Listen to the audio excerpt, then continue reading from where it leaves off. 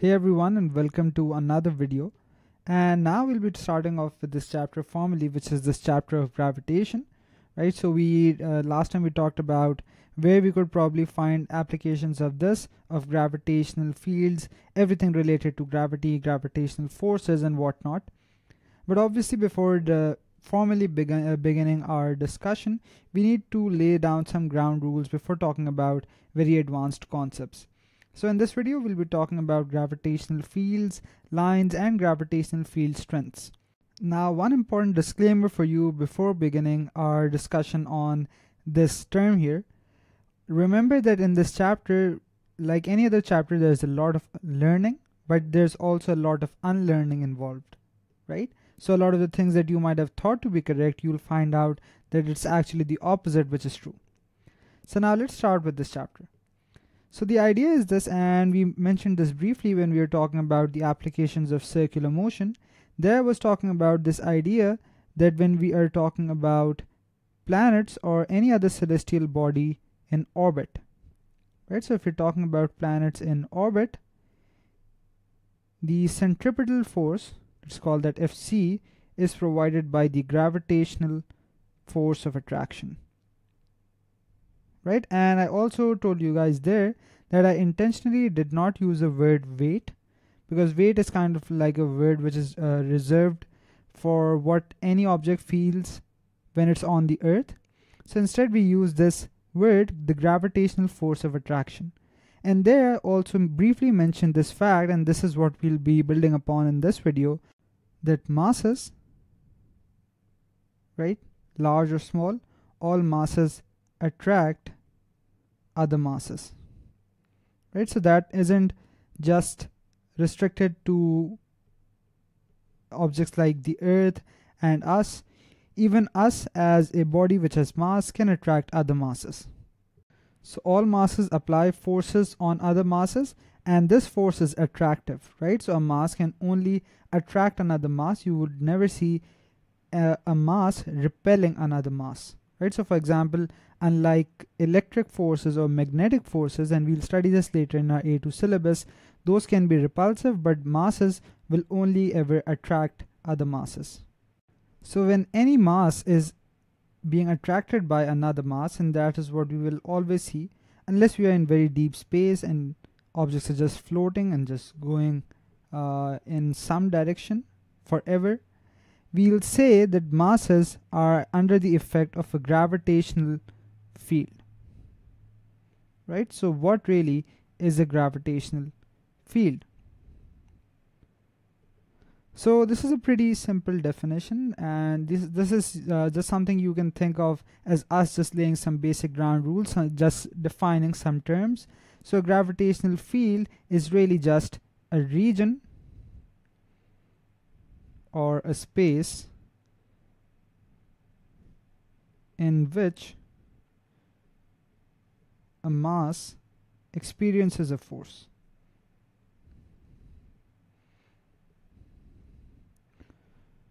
Right now we know that we have weight, right? So that weight is really that force that the earth exerts on us. So how I would put it into technical terms is that I would say that we are in the gravitational field of the earth, which is why the earth is applying a force on us, which we call the weight. So let me just write this here, that the gravitational force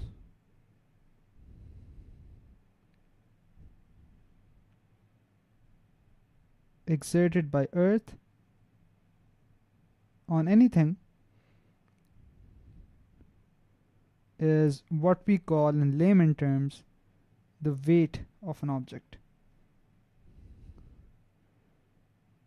right? And this is going to be an important idea that we'll be referring to in the future as well. So just keeping in mind what we just talked about, which is that any region or space in which a mass experiences a force is a gravitational field. And now the idea that follows is that all masses have gravitational fields set up around them, right? So us as humans, or an object as large as a planet, all of these are going to have some gravitational fields. So gravitational fields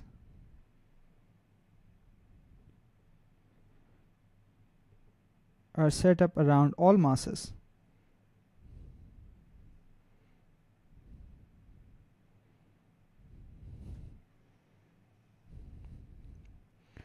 But why is that even though we have gravitational fields set up around ourselves and the Earth, but we cannot attract another mass, but something as large as a planet can, right? So there's this idea that maybe there is some difference between us and something as large as a planet, which makes us not be able to attract other masses, whereas the planet can attract other masses. So there's some idea of some intensity or some strength that is also associated with gravitational fields, right? So some gravitational fields like the Earth could be stronger, which is why they attract a lot of masses, and ours would be a bit weaker, which is why we cannot attract masses. So now comes into the picture another term which is called the gravitational field strength, and this is something that we know very well. If I just draw the symbol for you, so this is the gravitational field strength, which we usually denote by small g, and we know that on the surface of the Earth this is 9.81 Newton per kg.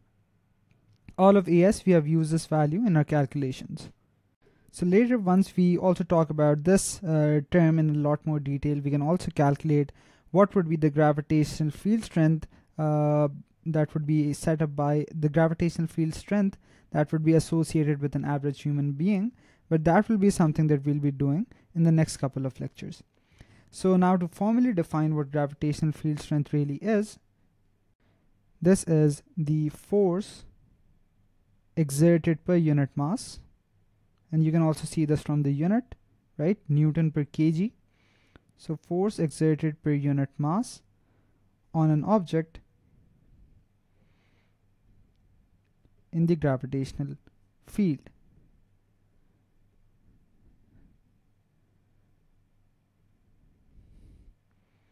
So if I just write this in terms of a formula, so I can say that the gravitational field strength, small g, is the force acting, right? So now we'll not continue with the usage of the word weight. We'll rather be using the word force. So the force exerted per unit mass. All right. So now we'll also be throwing Newton into the mix here. And what would happen if we apply Newton's second law to this picture right here?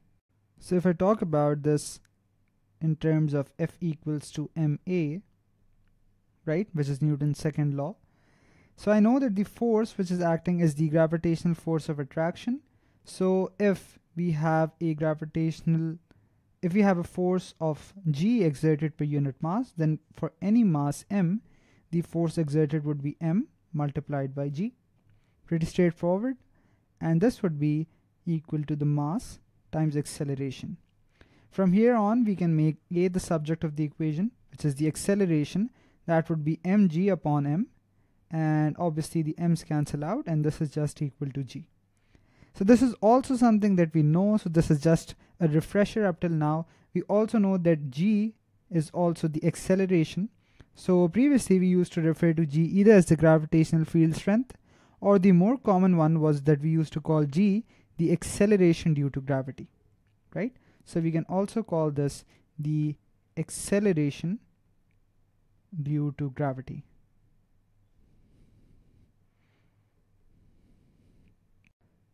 Now another important thing to understand here is that we know a, the acceleration as a quantity, is a vector. So that means that g, the gravitational field strength, is also a vector quantity, right? So if we talk about the Earth, for example, so we know that small g is a vector quantity,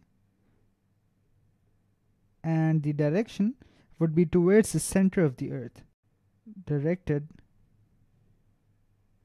towards center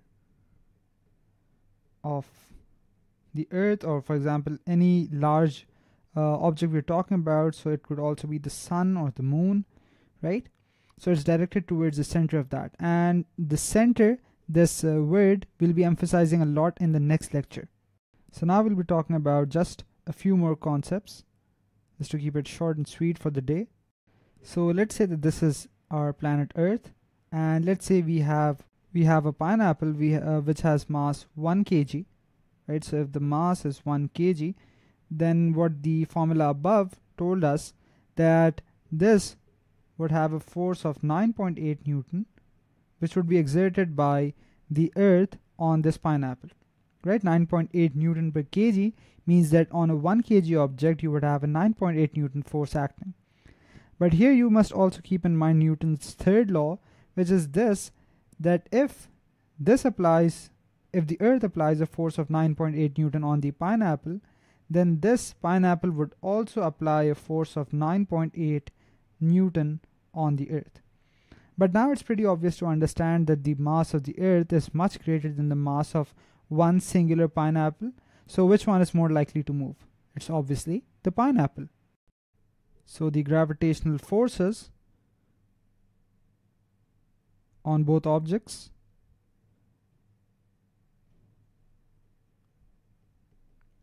are according to Newton's third law, right? The action-reaction pair. So you have the same magnitude of forces on both the objects, but the directions are opposite, right? So the directions are opposite and the same magnitude of force but acting on different bodies. Now just one last concept before we call it a day here. So let me just redraw that Earth. So this is what the Earth looks like, and I hope that no flat earthers are watching this video, because now what I'm about to say might infuriate them. So if we have this pineapple which would be dropped, then it would fall like this towards the Earth, or for example if it was in a position like this, it would fall like this towards the Earth, or in a position like this, it would still go towards the center of the Earth. And we talked about this when we were talking about the gravitational field strength, that it's a vector quantity and it applies forces on objects towards the center, right? An object in this position would also be pulled towards the center. So now we also have something else to quantify those the direction of that force, because we talked about that, and now we also need to talk about how that force would act, what would be the direction of that force. And for that we use something called gravitational field lines, right? So gravitational field lines, and this is sometimes asked for a few marks in your exam paper as well. So the gravitational field lines, basically what they do is they show the direction of forces, direction of gravitational force on an object in the gravitational field, right? How does the force act?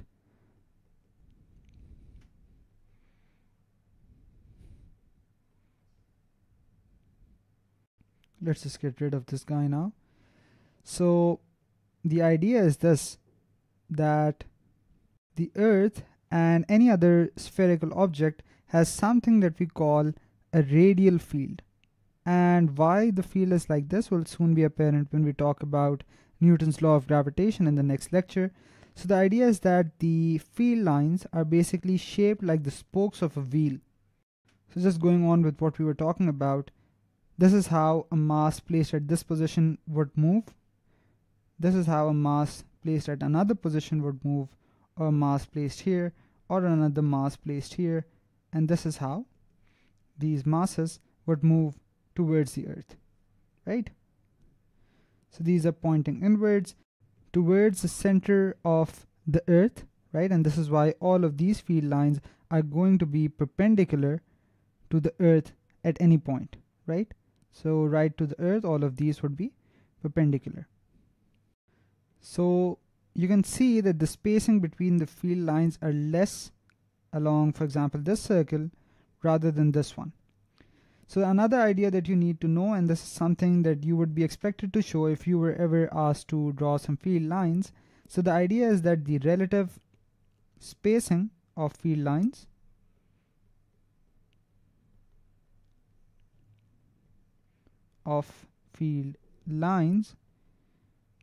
show the strength of the field. In this case, we're talking about the gravitational fields, obviously. So let's show the strength of the gravitational field. So nearer to the planet, the field lines are closer together, right? So the gravitational field strength is greater here rather than at a greater distance where the field lines spread out, which is how this diagram shows that the gravitational field strength falls off with distance. Objects which are further away will experience a smaller force by the Earth. Now this view of the planet that we were taking was obviously very macroscopic, right? On the larger scheme of things, we saw that the gravitational field is radial, right? But what if we take a zoomed in view, right? With respect to our size as humans, with respect to the universe, what if we take a more zoomed in view? So now let's say that if we just focus on this small portion of the Earth, how would things look like? How would the field look like? So it's basically that we know that the arrows would be directed towards the center, but now think of it as zooming in a lot on this diagram and just on this portion. Let me just move this down here just for convenience. And now if we talk about this, you can imagine 3 more arrows just like this but pointed downwards exactly in the same way, right? So when we zoom into a very small portion of the Earth, basically what we're doing is we're talking about distances very small compared to the size of the Earth itself, right? So we're talking about very small heights above the ground.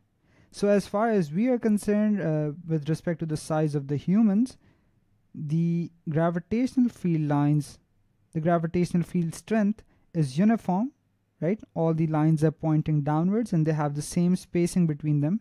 At least that's what I've tried to draw.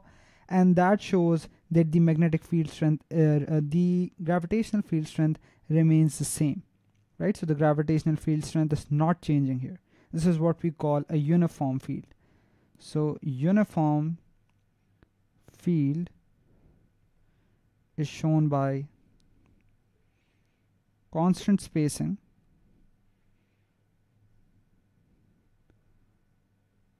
of field lines.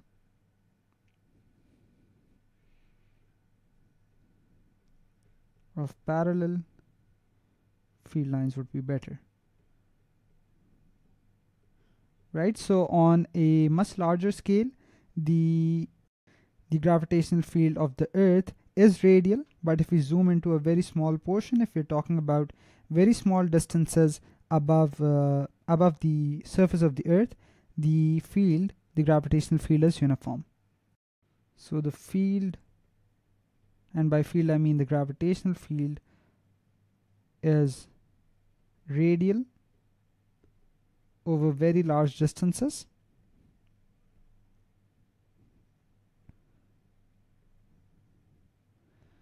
but uniform over small distances. And this large and small is obviously relative to the size of the Earth, but uniform over small distances. So quite a lot to unpack in this very first video here. So let's go through all of these step by step. So the first idea that we talked about was that the gravitational field is a region, or you can also use the word space, where mass experiences a force. And this idea of fields will be used extensively in A2.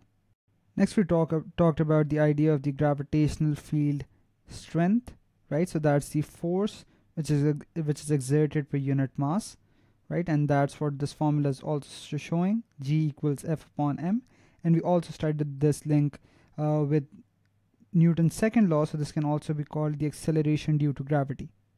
Keep in mind that gravitational field strength is a vector quantity directed towards the center of that large object, which in our video we took to be the Earth.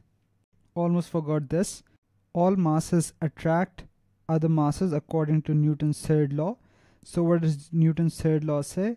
It says that the forces are the same, opposite in direction, and also acting on different objects. Then the last few concepts, the gravitational field lines show the direction of force on masses in a field, right? So it just shows the direction of the force, but if you have multiple field lines, then you can also see the magnitude of the force, which is the next point, that the relative spacing of the field lines show the strength of the gravitational field, right? So the closer the field lines, this means the gravitational field strength is stronger, and vice versa. In the next couple of videos, we'll be taking on a more numerical approach as we'll be deriving formula and working with a lot of those. So see you there.